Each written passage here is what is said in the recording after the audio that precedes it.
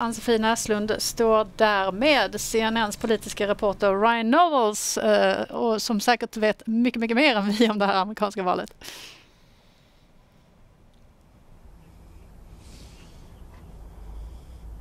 Ja, precis. Jag tänkte vi skulle börja prata med honom på en gång här och se vad han tror om i natt. So, Donald Trump, always his man, right? Last week he ended up second in Iowa, even though all the polls show that he was going to win. What do you think about tonight, and how important is it that he's going to win tonight? Well, we thought he was going to win Iowa, and he didn't. We think he's going to win New Hampshire, and I think that we can rely on the polls a little bit better in New Hampshire than we could in Iowa. It's always difficult to poll a caucus because of the investment in time that it requires. New Hampshire is a much more traditional voting situation here, so it's kind of easier to pin people down. The biggest variable that we have here is that there are so many undecided voters. I mean, as late as yesterday, we were talking about 30% of the electorate maybe not knowing who they were going to vote for. But it seems as though those undecided voters were probably going to break in a bunch of different directions. And Donald Trump's 30% of the vote looks like it's going to hold on. Of course, we won't know until the polls close. But to your point, if he doesn't win, if somehow we are surprised again, that could be a serious blow to his campaign, one that he may not be able to recover from. But if things go according to plan and he wins here big, I think we once again see the resurgence of Donald Trump and he becomes the dominating story of this campaign.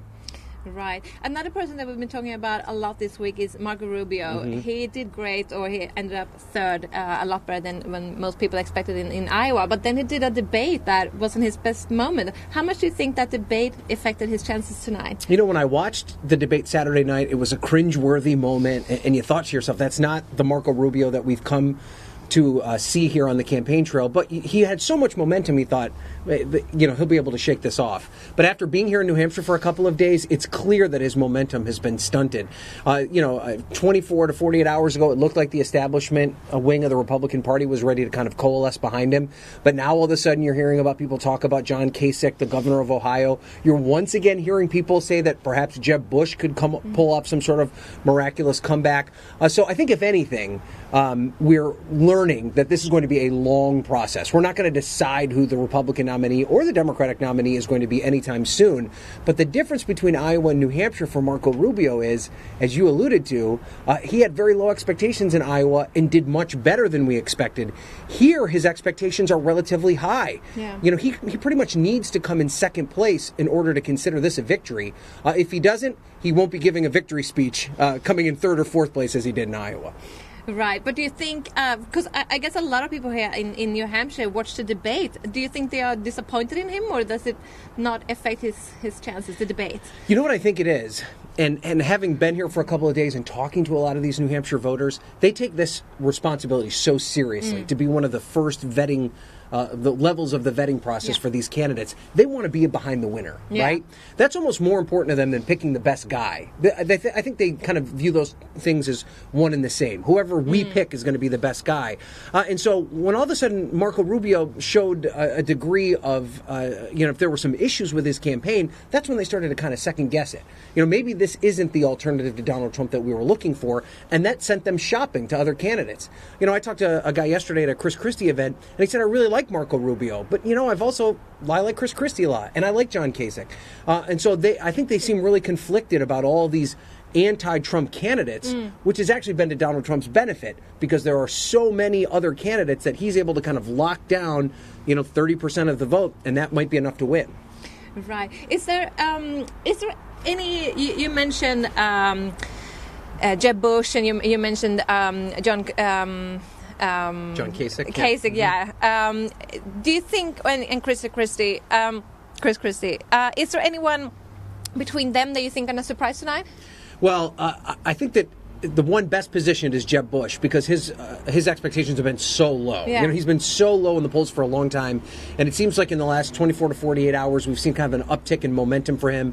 He's gotten relatively big crowds across New Hampshire, and the polls show that he's doing very well, or doing better than what we expected. I kind of get the sense that this is the end of the Chris Christie campaign. He's already said that he's got a plane ticket to South Carolina, but that's just a lot of talking before the votes close. If he finishes somewhere in the range of 3 to 5%, it's going to be very difficult for him to make an argument to his donors that he moves on to South Carolina. John Kasich, I think the expectations are now kind of up there. He started to surge about a week ago, so if he does anything worse than third place, that's probably going to be a disappointment for him. So if you're looking for a surprise, Jeb Bush may be the surprise, barring the Donald Trump not winning. That would be the biggest surprise. Yeah. Right. And Jeb Bush, he really needs it too. Yeah. But the thing about Jeb Bush is he's probably stronger in South Carolina than he is in New Hampshire. Yeah. So he needs to do well here, but he doesn't, he could, unless he's, near the bottom of the polls. If he finishes somewhere between third and fifth, that's enough for him to make the argument that he can move on to South Carolina. Right. And on the Democratic side, it's just the two of them still there now after Martin O'Malley dropped out. So it's between Bernie Sanders and Hillary Clinton. And Bernie Sanders is the front runner by far in all polls. Do you think he's going to take it, or is there any doubt about that tonight? Yeah, the big difference between the Republican polls and the Democratic polls, Bernie Sanders has had a consistent lead since, basically the summer in New Hampshire. And the big thing that we saw a big difference in is that the Democratic voters seemed settled on that. There wasn't as much uncertainty amongst them. They said they were voting for Bernie Sanders and they felt confident that that's who they were going to continue to support. The big problem for Bernie Sanders is he has set his own level of expectations so high. I mean, there have been polls that show him up by 30%. Yeah. So that actually kind of plays into Hillary Clinton's benefit. She can talk about how Bernie Sanders is from a state that is right next door to New Hampshire.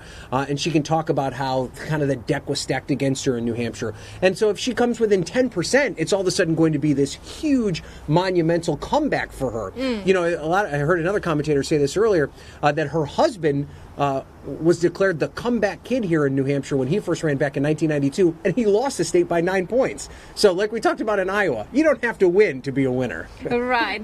So you think we're going to, unless she lost by far, you think we're going to hear a victory speech from Hillary Clinton? Yeah, I mean, I think that I think she's going to be ready to move on. Yeah, but I think she will if she has stronger support than what we're expecting.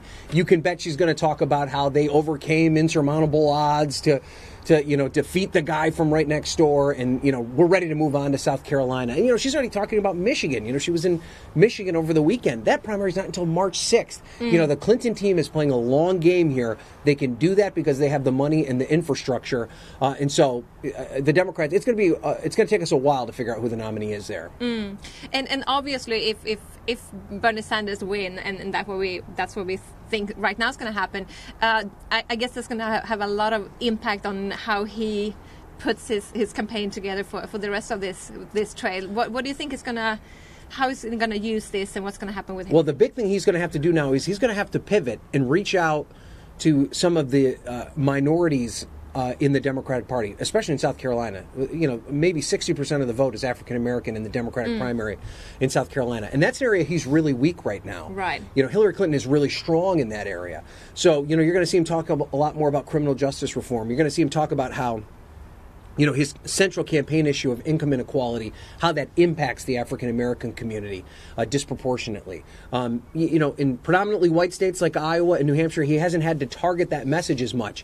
As we move on to South Carolina and then the big Super Tuesday with all those southern states, Georgia, Texas, Virginia, he's going to have to even reach out more to African-American voters. And he's going to really have to pick away, kind of institutional support that the Clintons have going all the way back to Bill Clinton's presidency. And that's not going to be any easy task. That's why, even though Bernie Sanders has done very well, much better than anybody expected, he still has a long way to go before we can even begin to talk about him being the Democratic nominee. Right.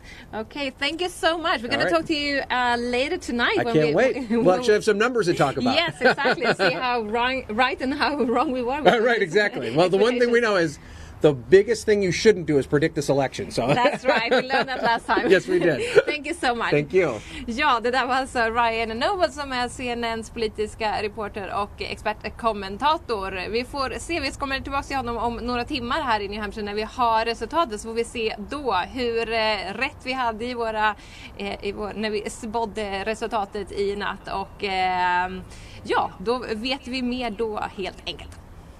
Tack så mycket för den rapporten, Ann-Sofie Näslund med oss direkt alltså.